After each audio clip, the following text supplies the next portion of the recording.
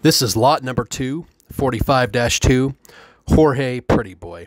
And again, Jorge is the Cruel Intentions son directly from Brockman that TKO has there in Oklahoma, and we used him for a couple litters this summer, and we've been really impressed. This guy is an absolute creature. 45-2 should be really high on your list if you're looking for a blue male that you can go really slow with. That guy is extra stout, huge feet, huge feature in him, big form, stupid big hind leg. He's got the extras. He does not need to go fast.